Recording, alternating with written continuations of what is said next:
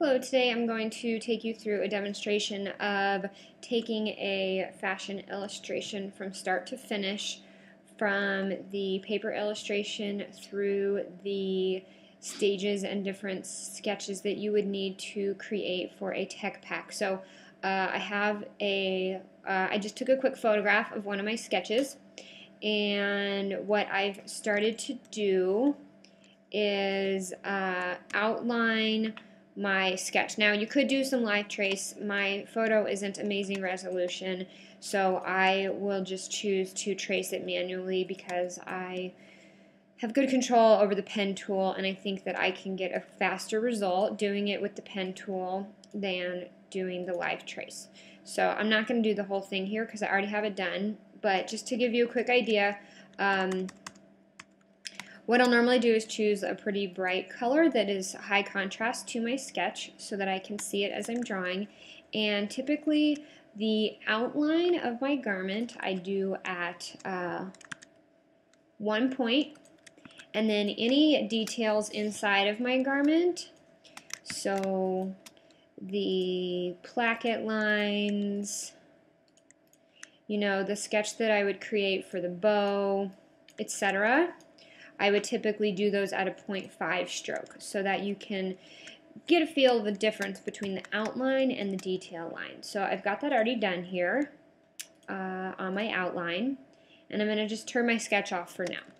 So you can see here's the outline of the dress that I did. Now the next thing that you're going to want to do is add any stitching or detailing lines, because it's important for the factories to know where you need to add edge stitching or a double needle top stitch or anything to that extent.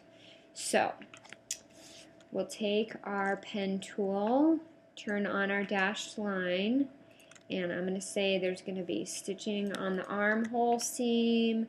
There would be stitching on either side of the placket to sew that down. Now you could manually add all your stitches, or you could create a brush that is a stitch line and a solid line.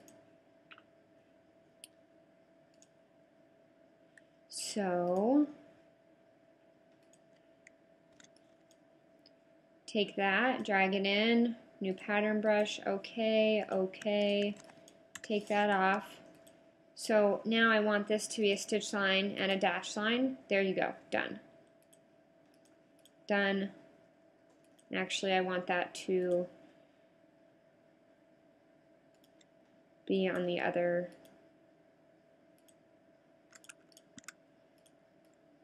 side. I want my stitch line to be on the outside. So you can see how you can make a pattern brush. That way when you need to adjust the curvature of the line, you only have to adjust one of the lines, not both.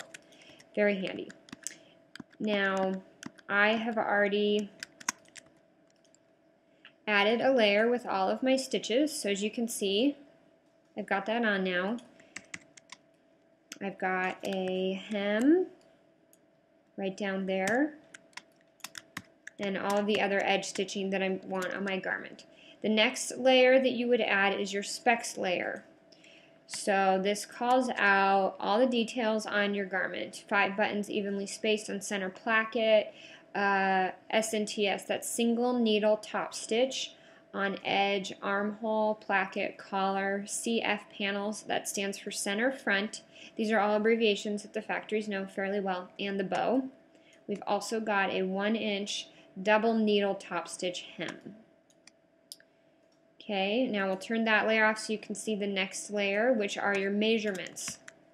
Now some of these will be in your pattern and or on your block, but anything specific to the garment you would need to call out. So you can see I draw these, I assign a letter to them, and then I list these out. Typically I would have these listed in my Excel spreadsheet, but I did them in Illustrator just for demonstration purposes. So I would take this sketch, put it into my Excel spreadsheet, and then in the table on my spreadsheet I would list out all of these measurements. We would probably want to do a separate detail page for the bow, so we'd bring that illustration out, add measurements, talk about how it's constructed, etc. but this is a good general idea. So as you can see, there's many steps and many details that you need to include in your technical drawings. I hope this gives you a better idea of how to put those together so your factory understands how to make your garment. Thank you.